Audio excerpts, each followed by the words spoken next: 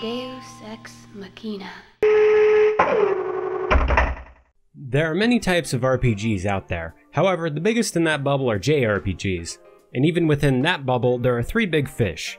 Square Enix's Final Fantasy franchise is the one you'll probably be the most familiar with. Then there's the other Square Enix franchise, Dragon Quest. These aren't nearly as popular over here as they are in Japan. Then there's the third and most definitely least, and that's a weird way to spell Square Enix. Megami Tensei. If you've heard of Persona before, then you've got a vague idea of what a Megami Tensei game is like. This franchise was started way back on the Famicom with Digital Devil's story Megami Tensei, and if that name sounds familiar to you, then God help you.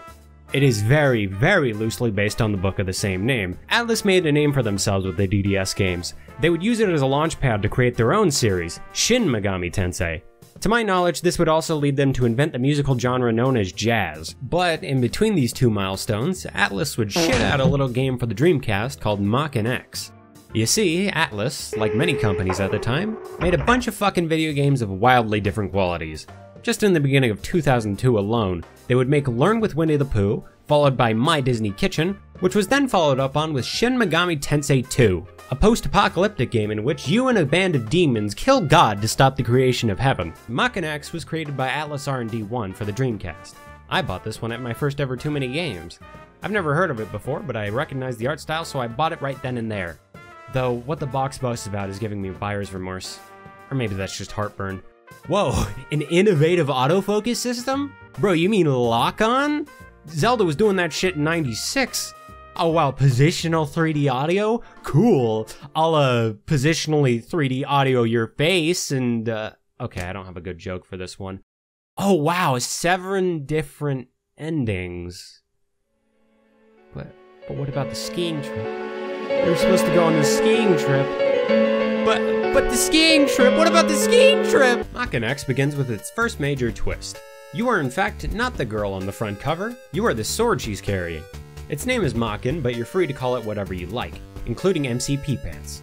Or I guess MCP Pant. No, the girl is actually named Kei Sagami. She's a high school student with dreams of becoming a scientist like her father. Oh and hey, looks like it's a party in the top secret underground lab, woo woo! Cause Kei's tutor is here too. Shit, do Japanese high schools have a mandatory drip policy? Check this man's fit, man. Honestly, Kei's dripping a little too. They're both rocking that classical Asian style. Not this guy though. Beep beep beep beep beep. Uh-oh, looks like my gaydar's going off. But that's okay, cause something even gayer busts in and kills some people. I mean seriously, a thong over the jeans? Holy shit, I didn't know it could display full color like that. And we can't let that fit go unchecked. So Kei grabs Maken and we go kick some ass. And out of all styles of game they could have picked, Atlus went for first-person perspective. Hello? You know you're developing for Dreamcast, right?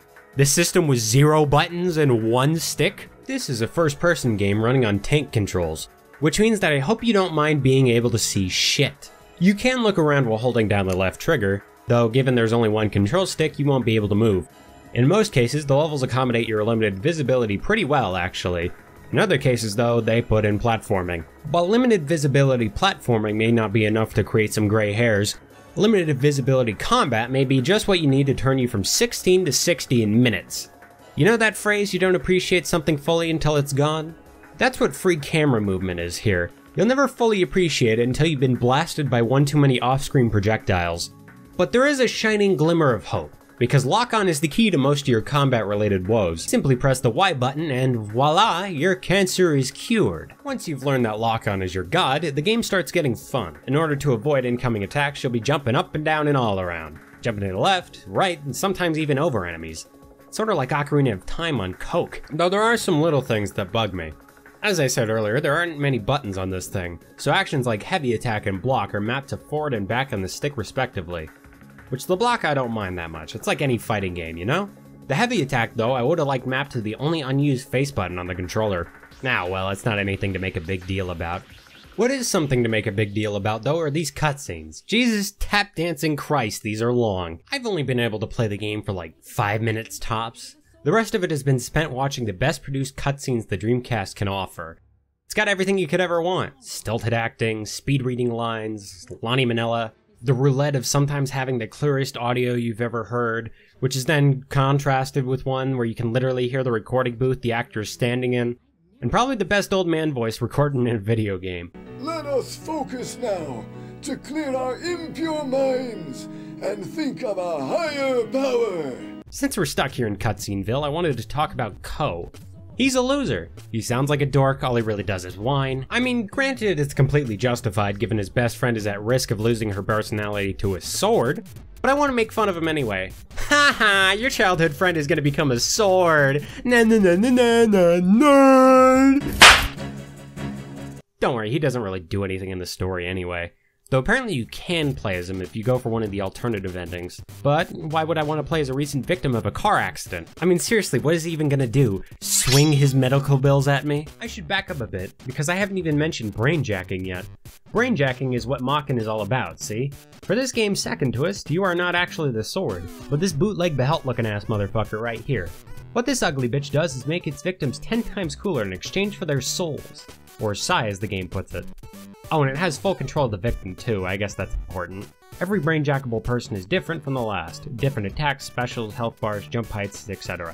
However, you can't just jack off whoever you please. You'll need a high enough BJ rank. BJ rank. You want to keep that number up, because if you miss out on anybody... BJ rank. You'll miss the critical path, because Atlas is made up of a bunch of bastards. But we'll bitch on that bridge once we get to it. For now, let's go see the sights. Travel the world, as it were. Let's go to Athens. I love Hercules. It's my third favorite movie. I've never seen it before in my life. But you know, it was fun in Kingdom Hearts, so I'm confident I'll have mountains of fun in this stupid fucking dusty-ass piece of shit. Fuck this place. And fuck you too, Hercules, you fucking grease. Try this on for size. Look, dude, this place sucks. Is this what people in Greece do on a daily basis? Fall into pits and fight the same big bitch over and over again? It's especially agitating when the walls start spitting fire bars at you. Don't listen to their mixtape. It will kill you. And you'll have to start the stage from the beginning. Oh, and I hope you enjoy the elevator. You'll be on it a lot too.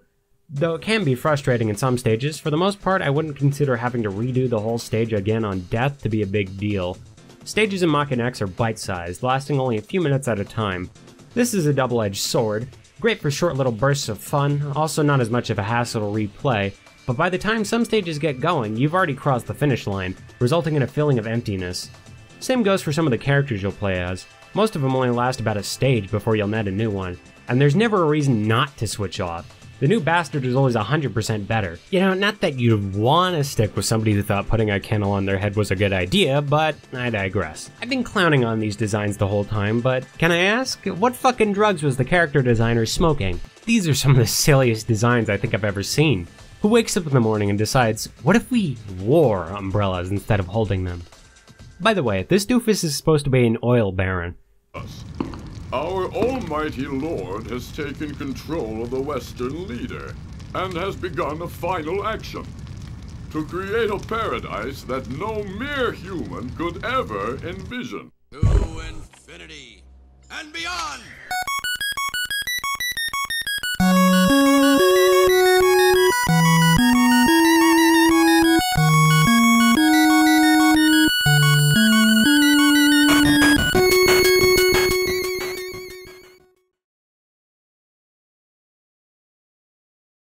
The penultimate stage takes us to the White House of all places to fight this guy, Hake Brown, or Hake William as he's known in the Japanese version, which is an odd change, but one I can forgive because this fucking guy delivers the best line in the whole game. So this guy's giving you his speech and, let's be honest, he sounds like a dork. Salutations, Maken. I am Hake Brown.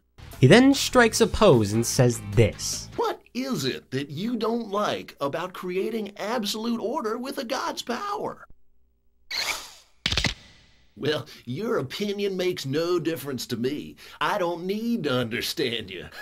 'Cause you'll be dead in just a few seconds. Dude, from the pose, the delivery, and when he just fucking snaps his own neck. God, I love this line. So we beat him up and steal his body, then make our way to the last boss, where he gives us some spiel about why tater tots kick ass before giving us the option to either fight him, or leave with the info on how to separate Case Psi from Maken. I picked the latter option first because I thought it seemed like the best ending. K is saved and the bad guy is thwarted for the time being.